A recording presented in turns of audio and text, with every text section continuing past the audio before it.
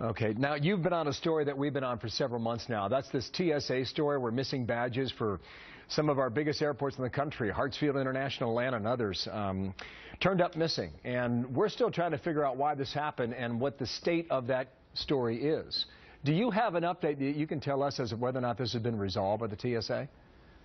We've been trying to get information for a long time, Bill, from TSA, starting back in March when some of these revelations first broke. But it's clear that people who have these SITA badges, these secure identification display area badges, employees at airports, were using them to bring prohibited items, in some cases weapons, through. And so everybody, I think, is familiar with the procedures that we use to screen passengers, but these are procedures that are used to screen employees.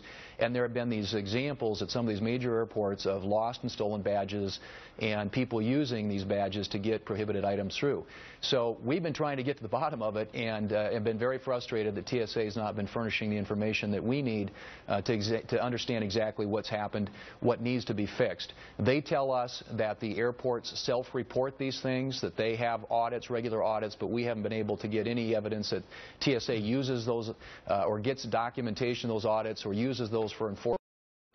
Just a lot of unanswered questions that need to be answered. This is a real vulnerability that we have at some of our major airports. Is the TSA hiding something, yes or no? I don't know. They say that there are certain sensitive security information that they can't make available to the public, but the fact of the matter is they're not making it available to us.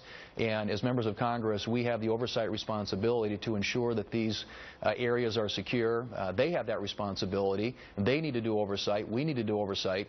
And if we don't have the information about what's currently being done or what those procedures are, what information is being collected, how it's being used, whether or not it's being used to enforce the rules that they say are in place, then you know, it just leaves this thing, I think, wide open to abuse and vulnerability.